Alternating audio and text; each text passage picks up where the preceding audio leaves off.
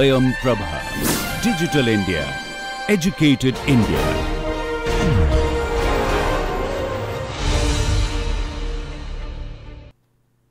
Hello students, welcome to today's lecture. In last few lectures we have been discussing the angular momentum and how we can solve this angular momentum operator in quantum mechanics. So far we have discussed that angular momentum would have three different components, Lx, Ly, Lz, and we learned how to write down the quantum mechanical operators corresponding to Lx, Ly, Lz. We also defined two new operators L plus, L minus and L square, which are shown here. What is very interesting or important in angular momentum is that the commutation relation that these operators follow. For example, Lx, Ly or Ly, Lz or Lz, Lx, these three components of the angular momentum operator, they do not commute with each other. Since they do not commute with each other, therefore, we cannot define a common complete set of eigenfunctions for them. On the other hand, we have this L square operator which commutes with Lx, Ly and Lz. So, therefore, we can define a common complete set of eigenfunctions for L square and any one of these three operators Lx, Ly and Lz. We continued our discussion by telling that let us find out the eigenfunctions which are simultaneously eigenfunctions of L square operator and Lz operator. I will briefly remind you the important assumptions that we had in our previous lecture. We defined that let psi alpha beta be an eigenfunction of L square operator with an eigenvalue of alpha square h bar square, and the same eigenfunction is also eigenfunction of Lz operator, but with an eigenvalue of beta h bar psi alpha beta. Now, this is how we defined that psi alpha beta be the simultaneous eigenfunction of L square and Lz operator. When we defined this alpha and beta, we just suggested that these are two indices, but doing some more algebra, we came to this important conclusion that alpha and beta are related to each other via this relation. That means, beta has an upper bound and has a lower bound.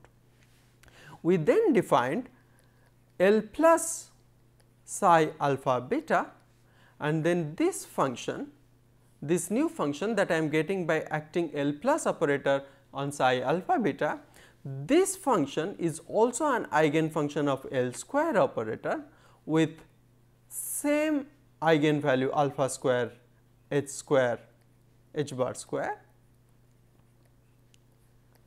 and this new function L plus psi alpha beta is also an eigenfunction of Lz operator. However, the eigenvalue now is not beta h bar, rather beta plus 1 h bar.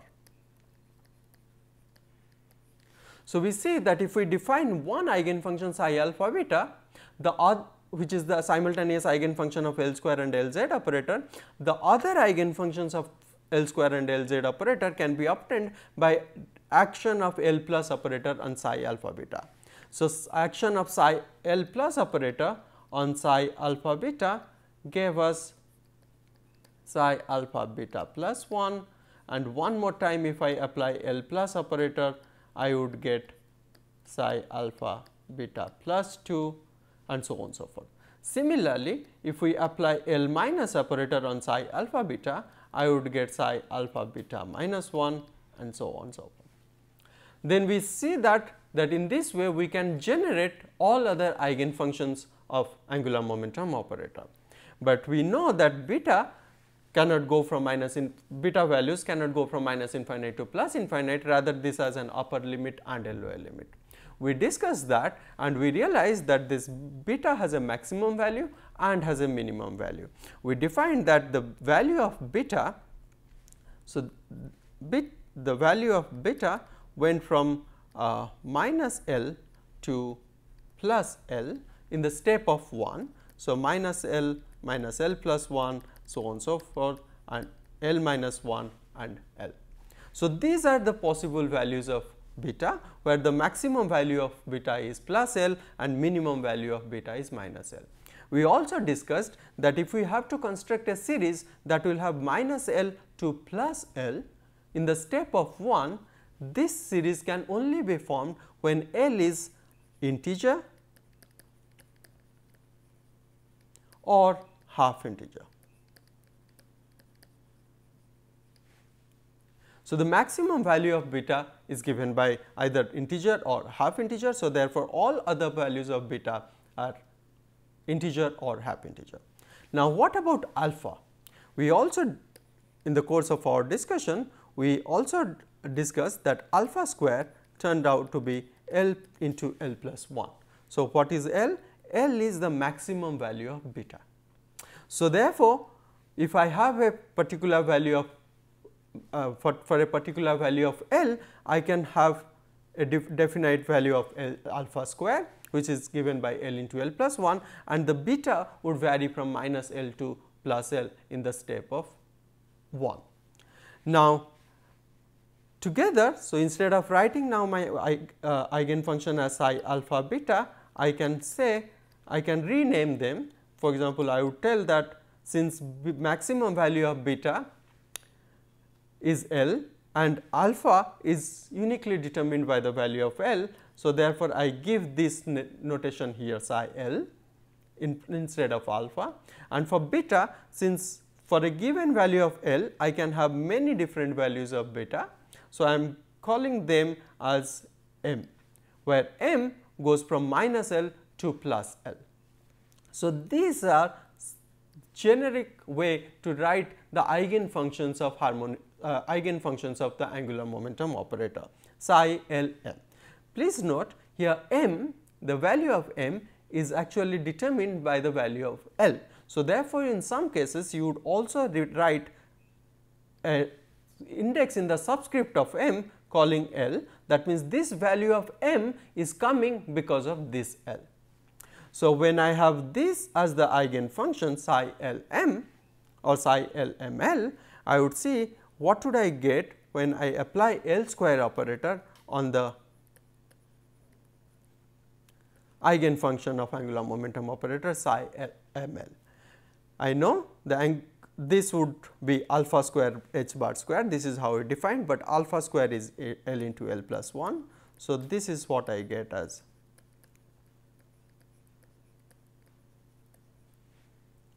and what about Lz? Action of Lz on this function psi L M L gives me only this M L h bar psi L M L. So, now what we have defined is that the eigenfunction of angular momentum operator are not infinite number of eigenfunctions, rather for a given value of L, I have 2L plus 1 number of eigenfunctions. We will discuss this part a little more. For example, let us say our L is 0. When L is 0, the possible values of M goes from minus L to plus L in the step of 1. So, therefore, I have only one possible value of M and that is 0. So, the eigenfunction that I have obtained is psi 0 0. When L is 1, M can go from minus L to plus L in the step of 1. So, M can be minus 1, 0 or plus 1. So, in that case the three eigenfunctions that I get are psi 1 minus 1, psi 1 0, psi 1 plus 1. So, 1 1, 1 0, 1 minus 1. So, these are the three eigenfunctions of angular momentum operator when L is 1. Similarly, when L is 2, I would have M as minus 2, minus 1, 0, plus 1, plus 2 and so on. So, these are the 5 possible values of M that are allowed for given value of L. But we also know that L can be either integer or it can be half integer. Suppose we take and a half integer value of L, call it 0.5.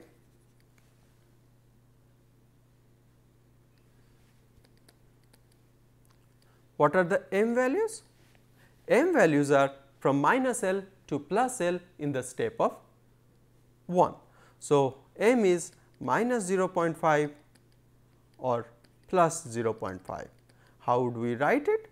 We will write it as psi half minus half, psi half plus half. So, this the first index indicates the value of L, the second index indicates the value of m corresponding to that L. Similarly, if I consider L as 1.5 or 3 by 2, my m values will be minus 3 by 2, minus half, plus half and plus 3 by 2. So, the wave functions that I would have are psi 3 by 2, minus 3 by 2,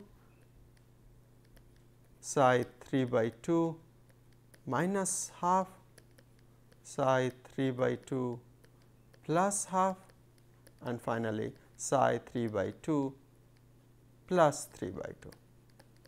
So, I see that when L is 3 by 2, I have 4 different angular momentum eigenfunctions. You see, I am getting 2 L plus 1, 2 L plus 1 when L is 3 by 2 is 4. When L is half, 2 L plus 1 is 2. So, therefore, I am getting 2 eigenfunctions of angular momentum. When L is 2, I am getting 5 angular momentum eigenfunctions. When L is 1, I am getting 3 eigenfunctions of angular momentum operator. So, now what we see is that we have different eigenfunctions coming from different values of L. Please appreciate here the use of ML as the second index instead of M. Please see here, I can have M as 0 when L is 0, or I can have M is 0 when L is 1, or I also can have M equals 0 when L is 2. So, these 3 different values of M when they are actually 0, they are different functions. How are they different? Even if their M index, the second index is same 0, their first index, the L, is different. So, therefore, to distinguish them, psi L ML is more appropriate definition than psi L M, because in this case we are defining that this particular value of M is dependent on this particular on the given value of L.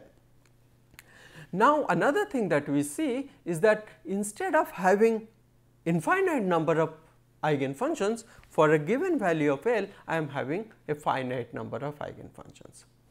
How do I represent them? The way we represent these eigenfunctions are the following. I draw this z axis, I define my origin here. From here, I define my L vector, L operator. So, this is my z axis. If this is my L operator, please remember that this angular momentum is actually a vector operator. So, this is a quantum mechanical operator, but it is also a vector. So, for a given value of L, I know that it has 3 components, Lx, Ly and Lz. But since Lx, Ly, Lz do not commute with each other, so we cannot simultaneously define them. So, we have chosen to define only L square and Lz, one of the 3 components of L, Lx, Ly, Lz, we chose only Lz. So, therefore, I am defining my Lz z axis over here. If I make a projection of this L vector operator onto the z axis, I see here this would be the eigenvalue corresponding to Lz operator. What would this be? So, this one, what is the eigenvalue corresponding to the Lz operator? That is mh bar. And what is this? This is the magnitude of this L vector, which can be given as L into L plus 1 under square root h bar. Please remember, this square root is coming because instead of L square we are using this L here. So, therefore, this square root is appearing here, and instead of h bar square I am getting only h. So, now what has happened is that this way of orienting this L vector, the this state of the angular momentum has two definite values. What? One is its L square expectation value is L into L plus 1 h bar square, its Lz expectation value is m h bar. So, this is one possible eigenfunctions of angular momentum operator. What are the other ones? For example, I can, instead of drawing this vector L in this way, I can draw it in this way. In this way, the magnitude of this vector still remains same. I am making it same, but when I make the projection to z axis, I would see that instead of plus m h, I am getting minus m h bar. So, now this is another state or eigenfunction of the angular momentum operator. So, if I am considering L as, let us say, plus 1, L is plus 1, then I will have 3 different m values, minus 1, 0, plus 1 corresponding to m values. So, in this case what I have done is that there is one here, the other projection is here, the third one I can draw it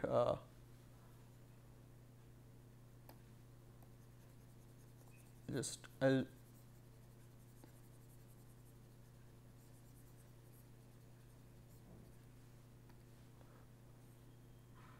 The third one I am drawing over here, so that the projection of this vector onto z axis is 0. Now, you see that this L vector makes an angle theta with the z axis, where this cos theta I can give as m divided by L into L plus 1 under square root. Here this L vector also makes another the angle theta, and here in this case the L vector makes an angle of 0. So, I can say that this L vector, the angular momentum, could actually be any, if I draw all possible values of L, this would be that any point along this curve would satisfy the L vector, but quantum mechanically we know that these states are quantized. I cannot imagine any possible angle of theta, that means here theta can go from 0 when the L vector is on this point, and when L vector is on this point the theta is 180. So, between 0 and 180 I can of course imagine many values of theta, but quantum mechanically all these states are not feasible, only a certain number of states that are acceptable, and in case of L is, when L is 1, there exist only 3 different states or 3 different orientations of L that are quantum mechanically allowed. So, what are they? One is over here when ML is plus 1, another is here when ML is 0, the third one is here when ML is minus 1. So, this is psi 1 1, this is psi 1 0, this is psi 1 minus 1. These are the 3 eigenfunctions, 3 angular momentum eigenfunctions for L equals 1. How would I go from this eigenfunction to this eigenfunction? I will simply apply an L plus operator. The step up operator will take me from 1 minus 1 to 1 0, and one more time if I apply step up operator I can go to 1 from 1 0 to 1 1, or else I can also come down from 1 1 to 1 0 or 1 0 to 1 minus 1 by using step down operator. In this way what you see is that instead of having n number of eigenfunctions, I have only a finite number of eigenfunctions, and this way of quantization is known as, is called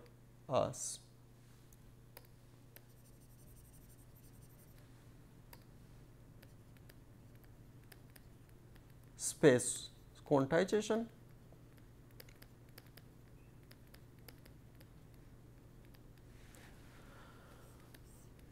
For this is for L equals 1. If you imagine this the same plot for L equals 2, then of course you will have 5 different projections.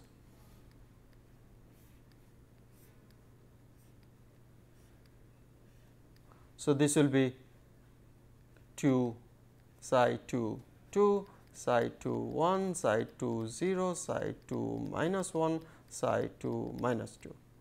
And what are the, so this is my z axis. So, if I make the projection to the z axis, so this is 2 h bar, this is h bar, this is minus h bar, this is minus 2 h bar, and this is 0.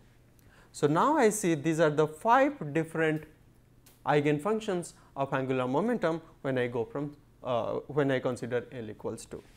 When L equals 0.5, when L is 0.5, I simply have 2 possible orientations. This is my z axis,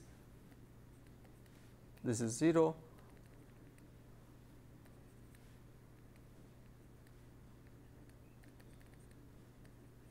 what is this value? This is plus half h bar, this is minus half h bar.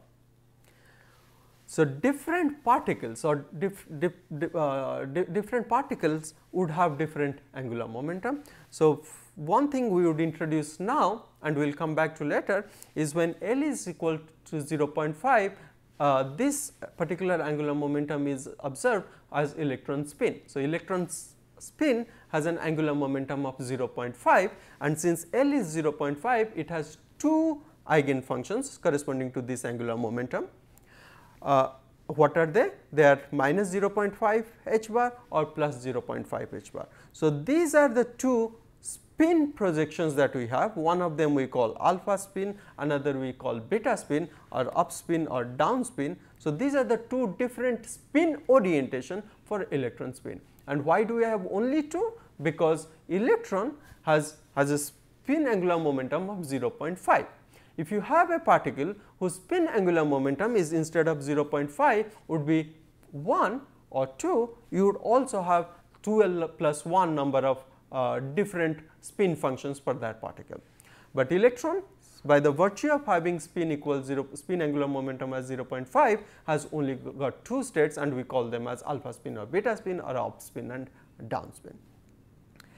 One final thing that we must remember in this discussion is that here when I have defined L square and Lz, these are the 2 well defined operators. That means the eigenfunctions, the state functions are simultaneous eigenfunctions of L square and Lz operator. So, when I make measurements, I can get precise value of L square and Lz operators alone. What about Lx and Ly? I actually cannot obtain any information about precise information about Lx and Ly, because I am defining my state function as an eigenfunction of Lz operator. So, therefore, it is not an eigenfunction of Lx or Ly operator, and I have some uncertainty in measurement of Lx and Ly. To show that, how we represent is that this angular momentum vector operator, we can define it as something that precesses around this z axis. So that the Lx and Ly are not well defined quantities, rather they will have some values at some, so that there is some uncertainty in measurement of Lx and Ly. So, this is how we define. So, when I define L operator, I see that this this angular momentum operator precesses around the z axis with a definite value of L square eigenvalue and with a definite value of Lz eigenvalue, whereas Lx and Ly determination would have some uncertainty in them. So, we discussed about the angular momentum eigenfunctions, or rather how many different eigenfunctions are there. But so far we have not discussed what are the functional forms of these eigenfunctions. That is what we are going to do next, but before that, before going to discuss that, we would introduce something else, that is a new coordinate system. So far we defined our operator Lx, Ly, Lz, and they were defined in Cartesian coordinates.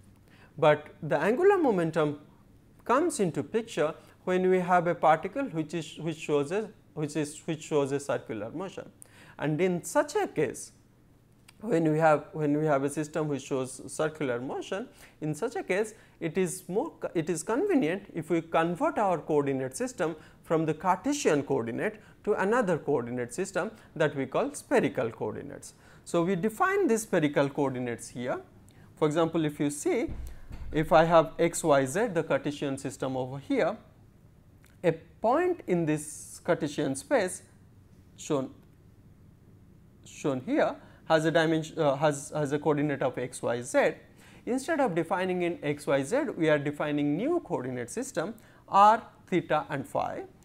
R is the distance from the origin to the point in the 3D space. So, this distance is r. Theta is the angle that this r vector makes with the z axis, and phi is the angle that x axis makes with this point with this vector. And how do I get this vector? When I make a projection of this point onto the xy plane, I get this point, and the vector that joins the origin to this point, the vector that it makes the angle with x axis, that angle we call phi.